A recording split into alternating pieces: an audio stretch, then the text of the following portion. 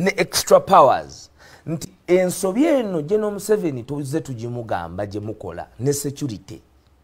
nti okukozesa gangs mu political score bwe bamala politics muba temukyalina kye mugenda bakozesa bwe nkwempawalinga mu kiibyo oyiga obutemu akasane kagwako nga njagala otemule Waiswa bw'omala okutemula Waiswa ozaako ki kuba weapon eri oba okiyingidde yes kakati obumbufunyi and that is the challenge ensi yaffe gyeyolekedde era gyerimu naye kino kizirulidde after time nti abantu abamu baali tebalina galubindi zimala kulengera bintu bino era ensonga zino abantu abamu ne ku Sobi tebaagala tugidiscussinge okugidiscussinga to finality nti tosobola kucreatinga buli bw'ocreating ekizibu ate kino kibaddewo mu history. Osama bin Laden is a creation of America. Aba Hamas, they are a creation of America. Buli wo creating anarchy, gwe manya nti anarchy genda kuspilling over. Neba libo bate wategekera nabe bakole ki ebakwateko. So Bible egamba nti alisa munne kitala alifa kitala kibinyo nti Sobi afudde temuddwa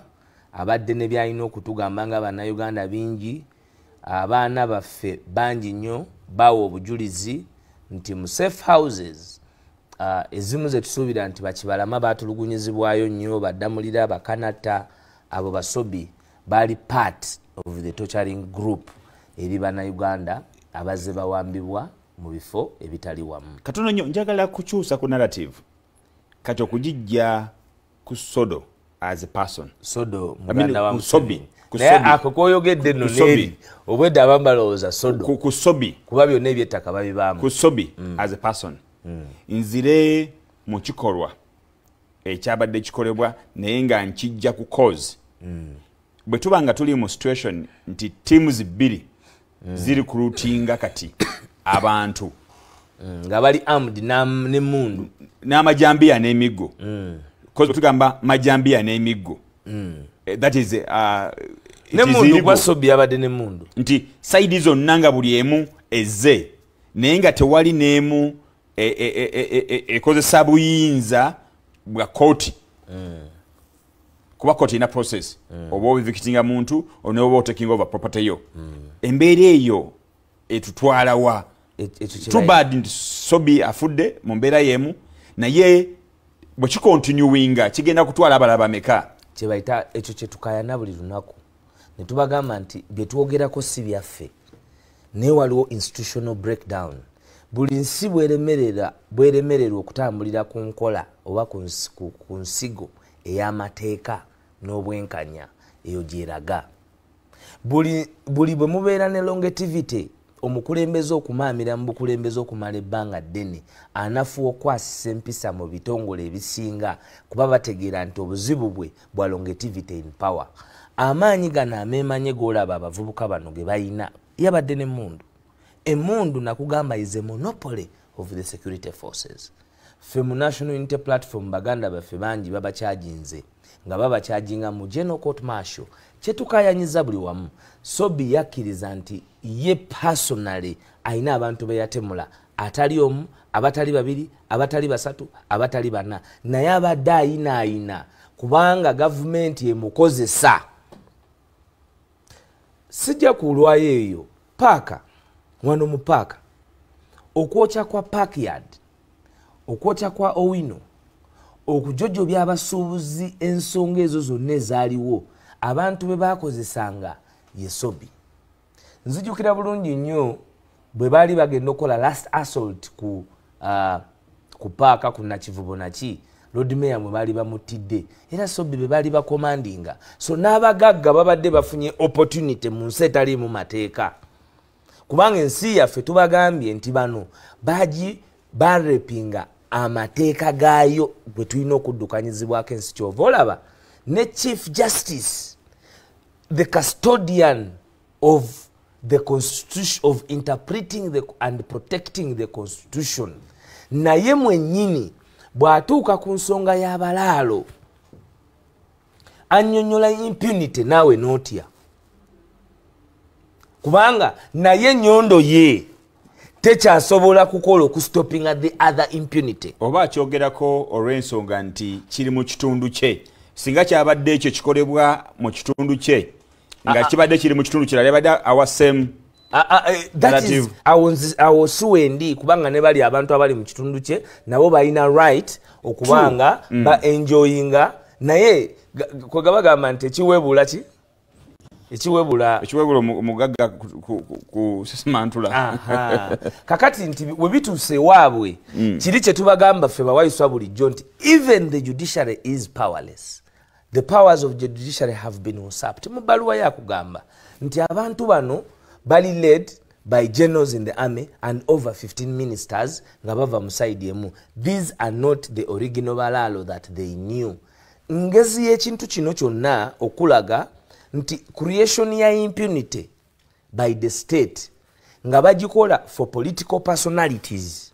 Nti basobi balina amaanyi olw'okuba bali bastoppinga the opposition mu Kampala. Batuzaako n'olukiiko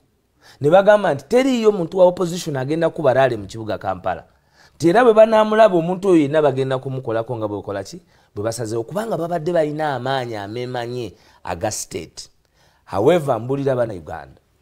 gwe yenna akolera nakyemalira obwa nakyemalira satisfaction yaabwo ebiseera ebisinga nga bakutuma cooperations bwezityo bamaliriza balina okujjawo okukuuma okubeerawo kwabwe nga tewali bujulizi. Era banoonya nnyo abantu abalina criminal background okubayambako okugala ebbugumu eriba mu kintu kyonna kubanga abo baba dispensable. Sikyova olaba Sipapa kati ali luzira bwe bakunyumiza story ya Sipapa eri clear nti bali abamutuma era bamutuma nga bamutadde mu katego akokola omulimu nga bwe bagukola kuba Sipapa yajje waffe ku kitebe nakuba amasasi close mu bantu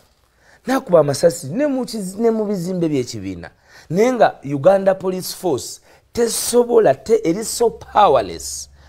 intervening on anything. So mpaddeyo obudde bungiko ku nsonga eno nti bannange ensi eno tujagale ng'ensi yaffe, ensi eno tugitwale nti ffe nga tetuliiwo waliwo abagenda okugiwangaaliramu naye nga bagenda kunyumirwa kuganyulwa oba kubonaabona ku ebyo ebikolwa byaffe bye tunaaba tusize. Weewaawo ndowooza ensonga ya impunity ne utagigenda ne anake olw'ensonga nti okozesezza okufa kwa Sodo n'otuwa history Sobi gwa Sobi naye ate eri nsaba kisonyiwa erinya Sobi atosaba ate nakyo erinya Sobi eri Sodo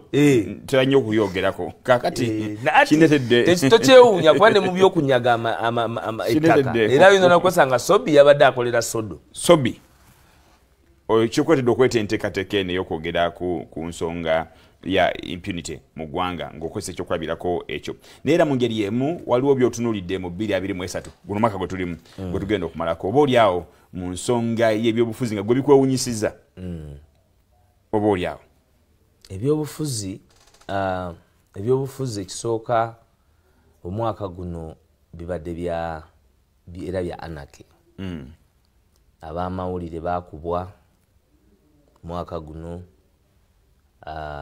National Unity Platform n'olunaku lw'eggulo emakindye abantu baffe abasukka 11 basimbiddwa okomera olw'okukuŋŋaana nga badoninze National Unity Platform ataya babakyajinze public nuisance. Abaana baffe abali mu komera abakyajingibwa abasukka 43 abakyajingibwa mu General Court Martial omuli Olivia wabula bano okulagira dda nti ekintu baali serious nnyo. Abaana basatu nga bakulembeddwa Deborah Nagadya na Baton Chiwewa ne omukyala Nabaka munange bagenda mu kooti bwe batyo nga baagala ensonga zino eno zirabike nga zigonjoolwa mu kooti baddizibwe ettaka lyabwe munange anno bwe batyo nga ebintu bino tebinaakugwa oba nga tebanneesootinga ne Kaliisa yali aclaiming okuba nti yagula ettaka lino eno munange baalabikanga baalabisenga munange baleese ono Kaliisa we yategedde abaana bano nti bali ebintu ebiri mu kooti ono munange yagenze direct eri nga naye aleeta gganga y'abantu nga agamba nti batandike okubeera oba oliawo ku ttaka lineno. Ono nkujjukizaamu nti yagambibwa okuba nti abadde yagula ettaka lino obukadde 10 nga yasasulako obukadde 227. Ano munange abantu be yaleeseyo babadde batandise okulongoosa ettaka okugira nga babeerawo abeere nga yabawadde bagira bamubeererawo ku ttaka eriri. Munange bano abantu abakiraiminga okubeera nti ttaka lyabwe era lya omugenzi Paul Kibi munange nga be bannabaka Nagadya ne Kiwewa bano nabo bakutte ekkuwe batyo ne bagenda mpaka mu kibuga mu Kisenyi bwe batyo ne bajja basasula ate munange omukulu Sobi neganga ye era yasitudde abantu 340 ku 40 bwatyo n'abatwala meri era nga basisinkanye mbu mu nyumba y'omutabani omu ewakawe ne bakola enteekateeka z'okulumbagana abali munange Kalisa byabadde awadde okubeera akuttaka. Oluvannyuma bano bagenze era bwe batyo ne balumbagana kwe kuyisiŋŋanya bwe batyo ebiso amafumu na emiggo egyabaddeawo era bangi nnyo bavuddewo ku bisago bayitirivu nnyo wabula nga ye omukulu Sobi yabadde akulidde ekibinja ekimu ekyapangisiddwa abakyala bali eri abaana abeeyita abaana b'omugenzi Paul Kibi munange gwo ye Sobi teyasobodde kuvaawo nga mulamu wabula bamukaliza emiggo emizibu era ne bamutematema yenna n'afiirawo mbagirawo. Ono oluvannyuma omulambo we gwalabiddwa nga guli mu kitaba ky'omusaayi awo bwennyini ku ttaka teyavuddewo era bw'atyo munange basobodde okumusitulawo poliisi nerabika nga yamuddusiza mangu nnyonyo omulambo gwe yaguddusiza mangu mu Gomba Hospital mu mochare era munange asobole okuba nga agenda mu maaso n'okwekebejjeba munange ate nga ne poliisi bweyongera okukola okunoonyereza kwayo. Wabula njagala nkujjukizeemu nti ono Sobi okumala ebbanga ddene abadde n'ekibinja ky'abantu bangi wakati wa 35 nga bano munange babadde bakigomyanga abantu wano mu kibuga Kampala era nga munange babaliisa akakanja ate nga ate wekituuka mu nnaku enkulu nga zituuse ng'olwo ate kisukka era nno munange wenjagala okutegeereza nti ono munange leero tebyamubeeredde birungi. Ono nno niwe bamukwatanga nga munange poliisi kooti emuwa bondi emuwa beyiro bwatyo n'alabika nga alya butaala paka mu 2012 ono munange poliisi we yamunoonyeza okumala emyaka 3 nga bagamba nti kooti ya Buganda Road yali emuwadde beyiro munange gye bataategeerako ddala. Wabula Sobi oluvannyuma yavaayo mu katambi ensinga emulaba bw'atyo n'ategeeza bwe yali ku media emu n'ategeeza nga ye bwe yali asse abantu abayitirivu mu kabanga ke yali nga akyali mubbi. Wabula njagala nkutegeeze nti era ono tebaamugambako era tewali yamukwata wakati ng'avuddeyo n'ayogera ebyo openly mu public ngaayita ku mukutu ogumu munange tebamukwatako wabula nga ate kyavaamu nti bamuwa buwi mulimu n'agenda mu iso wansi w'omwami Kaka bagenda oyo yamuwa omulimu. Wabula era nkujjukiza nti mu November nga 2021 bamukwata n'ababbi abalala 28 bannange bano nga bagezaako okunyaga ettaka wali side zawali eri ewakiso munange eka zino zaali 4 ezaali awo mu kitoogo bagenda era ne bakozesa maanyi ettaka lino ne balisaako osengenge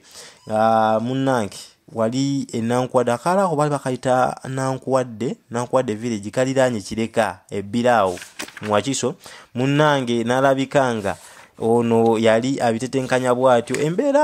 Embeera ze tezibadde nyangu nnyo nnyini ddala era abantu abasinga bakomentinga bagamba nti oba oliawo atuwonye munange omuntu wabadde ajja atigomya abantu okumala ebbanga eddene nga kwoteeka okubba nga ono afundikira agamba nti ye takwatibwako era ali waggulu w'amateeka. Wabula ffe wano tutuusa okunyolwa kwaffe eri famire ya mwana mulenzi ono Sobi eyatiddwa nga tugamba nti ate kino kibeere ekyokuyiga eri abantu abalala abasuubira okubeera mu mbeera ngero nti munange ennaku z'omubbi ng'abasinga baze